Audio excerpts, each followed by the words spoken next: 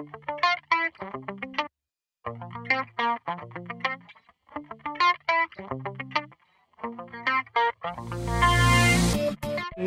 Software wird im Moment eingesetzt im Bereich Kfz-Zulassung, im Bereich Finanzwesen, Personalwesen und der allgemeinen Schriftgutverwaltung.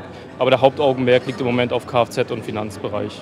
Ja, wir hatten das Problem, wie viele Verwaltungen, dass wir volle Archivräume hatten, viele Außenstellen haben, an denen der Transport der Akten geregelt werden musste.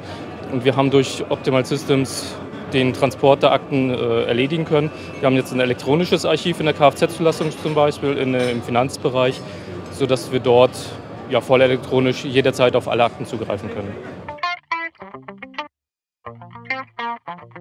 Also konkret an der Kfz-Zulassungsstelle, bei der wir ca. 10 Niederlassungen haben, 10 Zweigstellen, ist der komplette Transport der Akten weggefallen, das komplette Aufbewahren der Akten, abends das Einheften in die einzelnen Tüten ist entfallen, sodass wir dadurch auch sehr viel Arbeitszeit eingespart haben bei den Kollegen und jeder Mitarbeiter an jeder Zweigstelle jetzt auf diese Unterlagen zugreifen kann.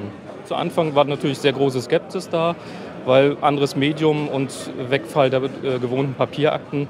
Aber jetzt mittlerweile haben sie die Vorteile erkannt, dass sie jederzeit von überall auf die Akten zugreifen können, kein Papier mehr abheften müssen und dadurch auch schneller fertig sind am Tagesende. Und wir wollen jetzt im Sommer den Anordnungsworkflow einführen, sodass wir zentral die Rechnungen, die das Haus erreichen, einscannen und automatisch papierlos verbuchen im Finanzwesen.